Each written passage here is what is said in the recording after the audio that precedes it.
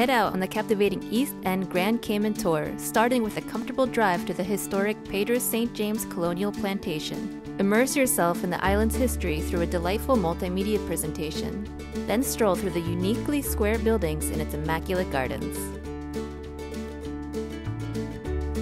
Continue your journey to the Queen Elizabeth II Botanical Park, a lush tropical garden adorned with fountains, waterways, and bridges. Witness lilypads, hanging vines, and the iconic Blue Iguana, a treasured endangered species and the symbol of the island. Before the tour concludes, there will be a stop at the Grand Cayman Blowhole, a true natural wonder on the island.